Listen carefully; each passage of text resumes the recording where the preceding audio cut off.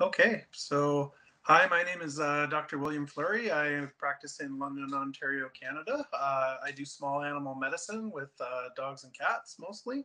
And I just started using VETIGEL after going to the conference in Las Vegas. I've been using it for several months now and just love it. It's great stuff.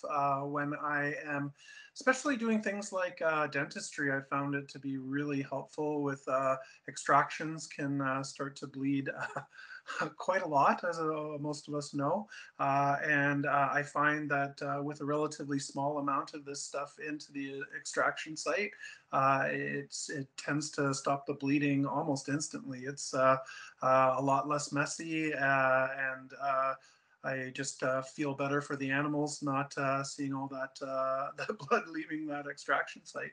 So that's one of my favorite things. And I know that it comes in sterile wrap tubes, so you can use it in more sterile procedures than dentals. But I've liked the fact that even for the dentals, I've opened a sterile tube for another procedure and then used the leftover for a dental, which doesn't require the sterility. So I know there's the two different products, but you can at least make use of the extra vet gel that you have in a after a sterile procedures in your non-sterile dentals, which is very cool. Um, in more larger uh, or different procedures like lump removals, where they're very vascular, I've tied off what I can tie off, but sometimes having another option. Sometimes you can't reach a particular vessel with your clamp.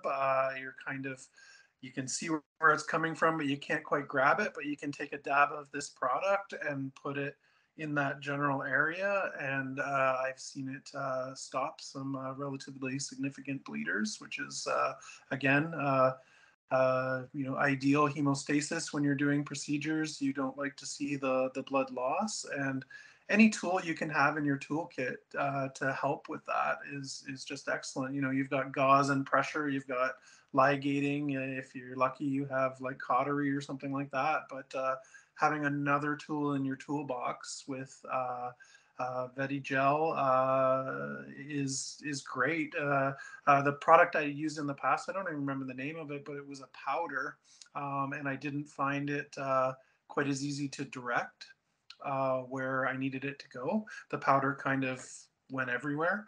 The gel kind of has a nice consistency where it kind of flows to where you want it and kind of stays where you want it, which is nice. And I found with it, I'm using less of it. Like it, I don't have to use a ton of it to get the effect that I want. So that's nice too.